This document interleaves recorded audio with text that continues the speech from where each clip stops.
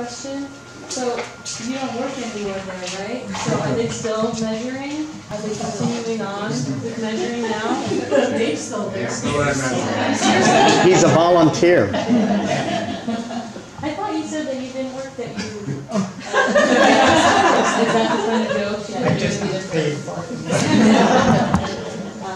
Okay. So you're still measuring everyone?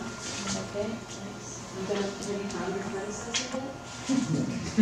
My predecessor, no, but my successor, no. Or yeah, your successor. I'm not ready to give up the ghost. He owes the 2 years ago. How'd you connect with Dave? So yeah, I guess I did my graduate work at the Film Museum, so John Bates here is my PhD advisor. So I was here for 6 years and studying other things, but yeah, I got distracted by all this data. Just thinking, as you were saying, that the wind length is getting longer and they're traveling further distances, because it was occurring to me as you said, traveling further distances, I thought that should alter the data as far as what we see in Chicago at a specific date. You know, but if that isn't shifting so much, then they must be flying. That is a great point. It's something, yeah, we can't really deal with at the moment. Like that could be happening. So we could be sampling. Were you one of the reviewers of our paper? So yeah, we could be sampling different parts of the population every year. I think we're probably every year. I think a similar representation of the population is probably coming through over time. And if there's change, it's probably happening in that population as opposed to what happens to be flying through Chicago. But yeah, could you do that with isotopes? maybe, yeah. So you were speaking about vocalization. Are you recording the vocalization of these birds just in the city, or are you saying that they vocalize the whole time in migration, like if you went out into the country? Just when do they produce those vocalizations? So in this case I was referring specifically to when they're migrating at night. So only when they're migrating. But in the environment or just the city? Yeah, and so they probably call more in the cities because there are more lights, but yeah, you can go, yeah, if you've never done it, go out somewhere in the country in mid-September where it's dark and quiet and predict to be good bird migration and listen, because you'll hear these birds, they're overhead. Yeah, so the ones that weren't there we think probably don't call at night anywhere, as far as Does bright moonlight affect that I don't know. So that someone else asked me about that recently and realized that I don't know. Why don't they all, if they're attractive lights, why don't all the birds fly towards the moon? I don't actually know the answer to that. Maybe it's something you can't find. Yeah. No. The answer is gravity. It sounds like is it fair to say that you and other scientists are starting to think about a million different topics related to this, but sort of just-in-time information where you can sort of measure the concentrations of the birds that are at greatest risk in these high-risk cities. So you could tell us that, in 24 hours, an unprecedented amount will be here, and while we can't do anything about removing the buildings, we can triage them when they're on the ground. Yeah, or you could, I mean, with birdcast even, what is already present now, and I don't know to what extent you're using it, but there already is the ability to kind of predict, at least some of the time, when there ought to be a lot of migration. And so if you have good contacts with building managers, for example, who aren't willing to turn their lights off all the time at night, there might be some leverage to say, hey, we're going to let you know when we think it's really important to turn the lights out, and you can turn them off then. Yeah. And I think that's happening in some cities. And has that happened at McCormick Place with so many fatalities? Right, well, I know Dave can speak to that better than me.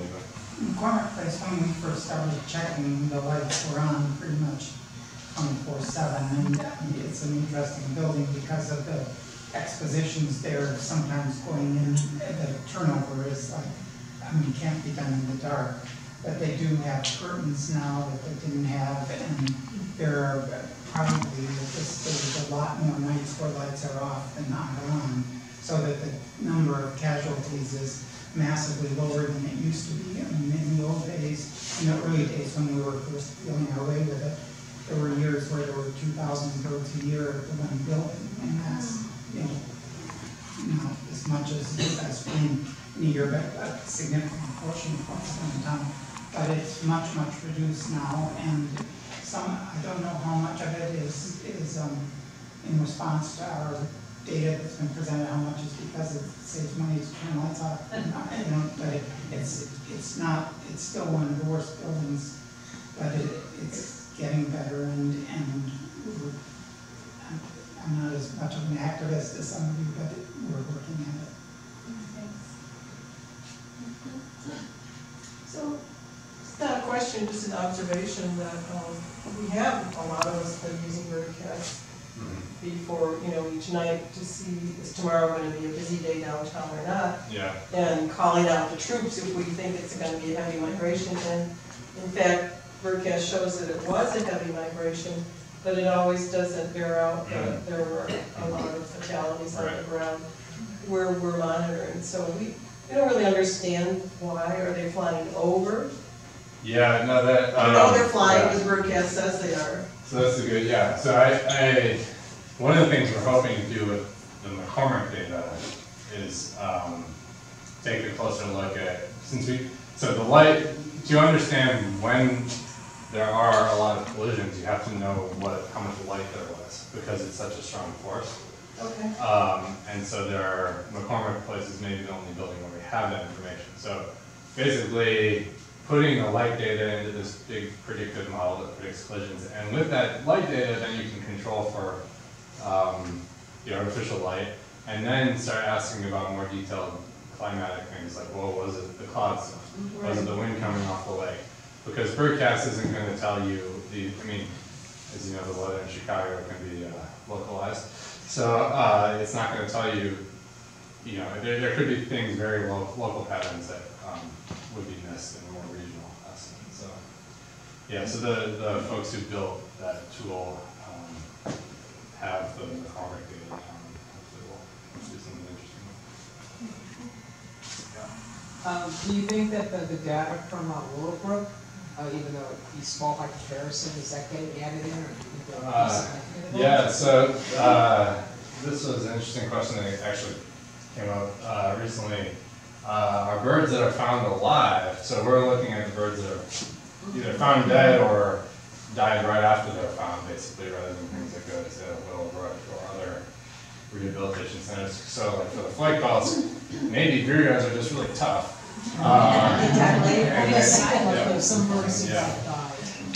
So yeah, actually in the last week I've been looking at the Willowbrook data. I don't think the vireos just are wearing helmets or something, but yeah, I mean, it certainly would add a lot of information, because I know a lot of them go through those, but at the same time we have a lot of data. So. Yes. Hi, you have a potential development happening in Jackson Park, which Chicagoans probably know of. They intend to put up a 20-plus story tower, parking garages, security lights, basically tear up 20 acres of Jackson Park, which is right on the Mississippi Flyway. How is this going to affect the bird populations in Chicago? Well, I think maybe you could field this, but I would think it'd be as bad as some of these other buildings, basically. Yeah. I mean, one thing I'll say from others. So Chicago is a bit unique in the sense there's such a high density of bird killing buildings.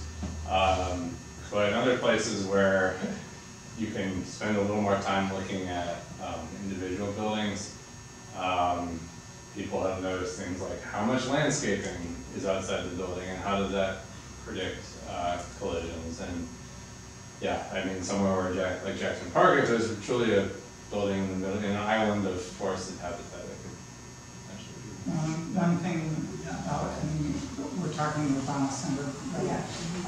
That we've sort of been assured that the building itself will not be an all-glass structure that, you know, is particularly dangerous. And if this ordinance that Annette was mentioning is actually passed quickly, they will have to adhere to the guidelines of that as well.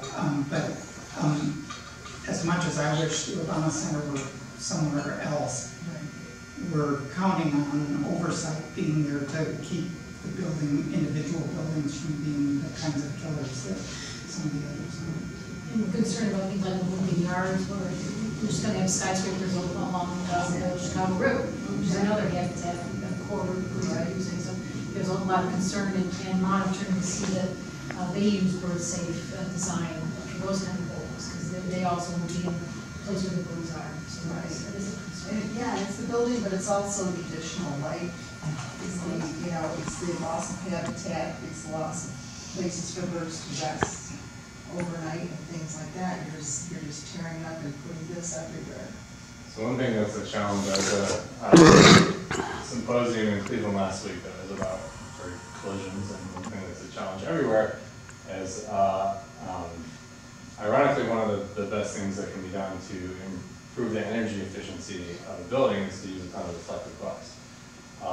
And so there's tension between having office buildings that have light actually coming in to make people happy, that preserve energy and are you know, climate friendly, versus killing the birds. And so this is a balance that yeah, we just have to work out either through glass that has some kind of treatment that will reduce bird collisions, or finding some happy medium. But that's part of the reason you're seeing so many all-glass buildings.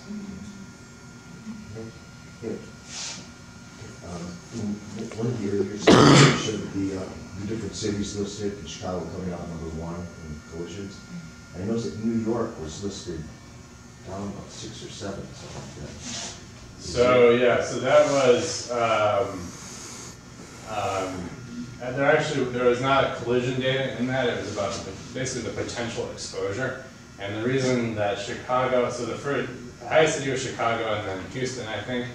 And I think the reason they're up there compared to New York probably has more to do with the massive amount of bird migration coming through directly through, basically, compared to New York. Yeah, that's what I was wondering, if there was just fewer birds going through New York than through Chicago. Probably.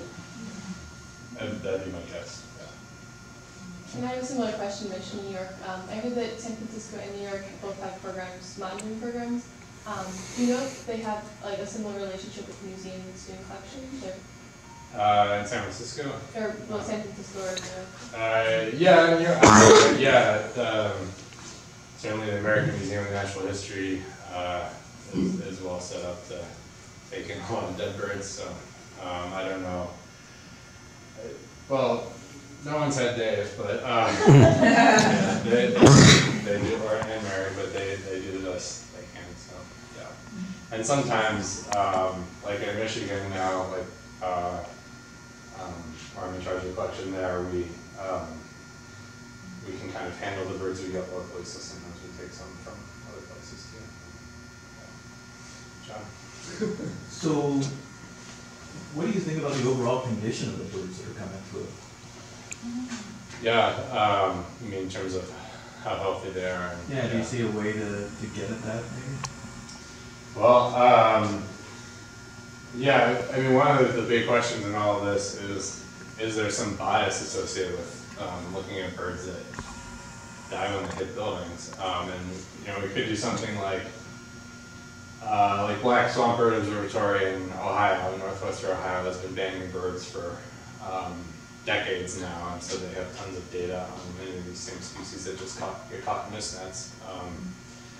I have no idea if the quality of the data is there to make some kind of comparison. I was just wondering whether there's some way to analyze mass in a way that actually begins to get at that. So the real interesting thing I saw at the symposium last week is someone was putting geolocating or radio tags on birds that hit buildings and recovered to try and find out, well, what happens to all these birds get released from rehab centers because they were severely concussed.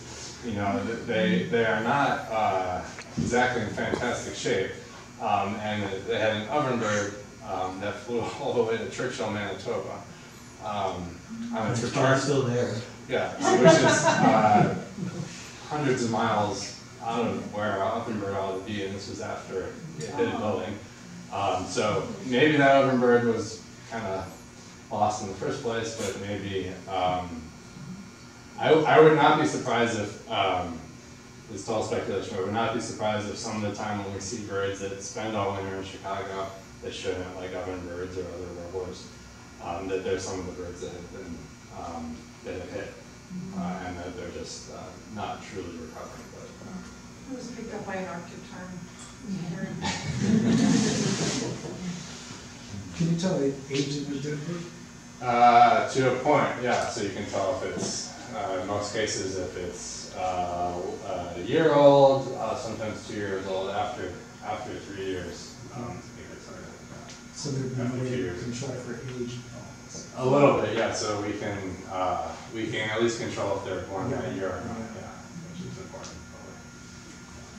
One last question. So is the banding of the live birds, the study of the live birds, it is not the huge numbers as you studied the dead birds would be valuable with it?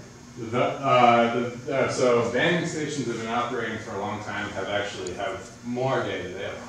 They banned hundreds of thousands of birds over this time period. The problem is, and this is no knock on their effort, but all those birds have been measured by different people. And so to have consistency of measurements is actually difficult. It's also harder to measure a bird that's alive. It's harder to measure using a specimen that's dried. The easiest way to measure a bird is plowing it off the freezer and so I think there have been other studies published on body size change through time from banding stations, but there's just a lot more variation. And you're talking about differences in millimeters, right? Very tiny, yeah. Well, thanks, Ben. Thank you.